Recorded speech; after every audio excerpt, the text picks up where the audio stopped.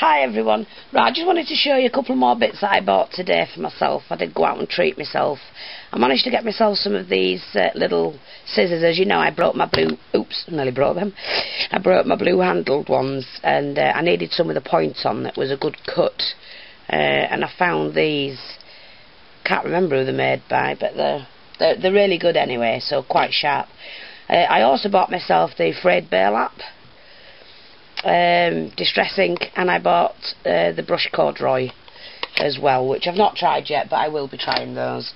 Now, I did say I'll come back and show you how to do this flower. I hope you can see that.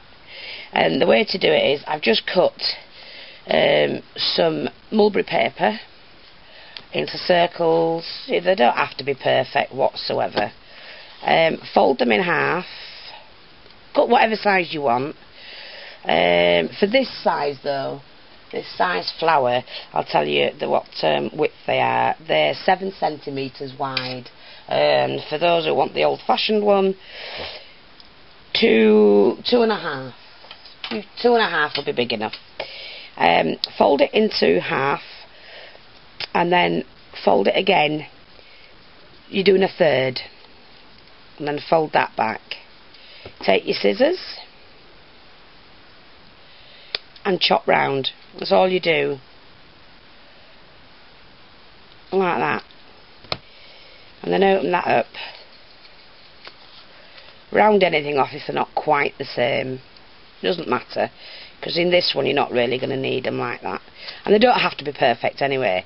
Then just snip down the middle of each petal, between each petal should I say, like that. Okay. Now you're going to need 3 of these, sorry. So again, fold in half, fold in a third, and then fold that back. And if they're not quite right size, snip them off like that. Just do that. You only get the basic shape of a petal.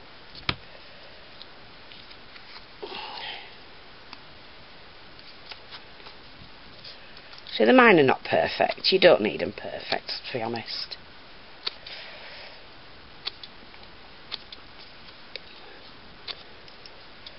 Round that bit off, that's all, and that bit.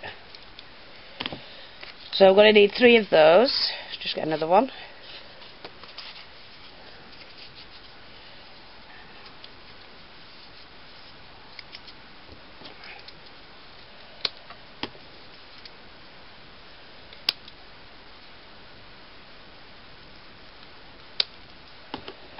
And there you go.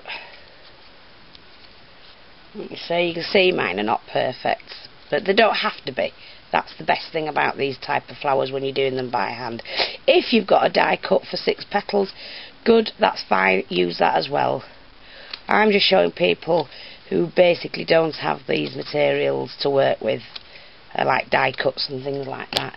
Anyway, once you've got those, figure out which is the right way, and then just fold each petal in half, like that, see?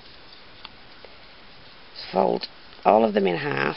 I hope my camera lasts me long enough to do this. Right, what you're going to need then is some glue. I will use a heat gun, I think. The heat glue. Hot glue. Oh dear. I'm losing it today. It's because I don't feel so good. And just pinch that together. So I've put the glue here halfway down. Pinch that together, and then just open the top out and flatten it. What you're doing is you're pinching that together at the base, and then you're pushing up. Put your finger between the 2 petal at the 2 ends, 2 sides, sorry, and then bend it back so you've got that. So you do only need a little tiny speck of glue basically. Pinch it together and then open it up with your finger and press that like that. Never mind all the stringy bits, you can pull all them off later. Right, what we're doing now is just gluing the flowers together. To be honest, I wouldn't use the glue gun. I did on this one, but on the first one I didn't. I just used the glossy accents, and that was good enough. And I think I'd just carry on using the glossy accents, because you don't need a lot. But I put 2 lots together, and now I'm just going to put this 3rd one together like that. And that's all you're doing, is popping them together like that, And you can move them about and whatever you want to do with them, and open the petals up or whatever, which is what I did. And you're getting a little flower like that.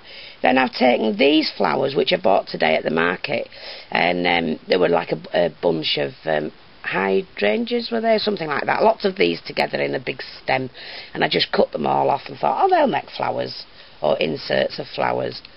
So just pop a little bit of glue in the middle, and then stick that in. And there, you've actually got your flower. Right?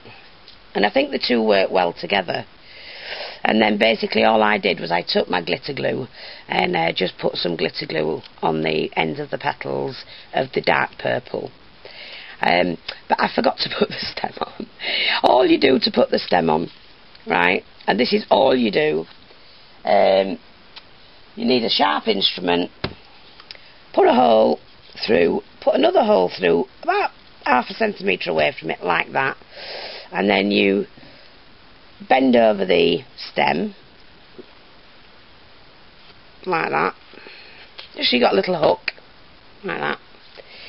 Pop that through one side, and you'll do all the flowers together because they'll be glued on together, and then just do that, and then you take your other pliers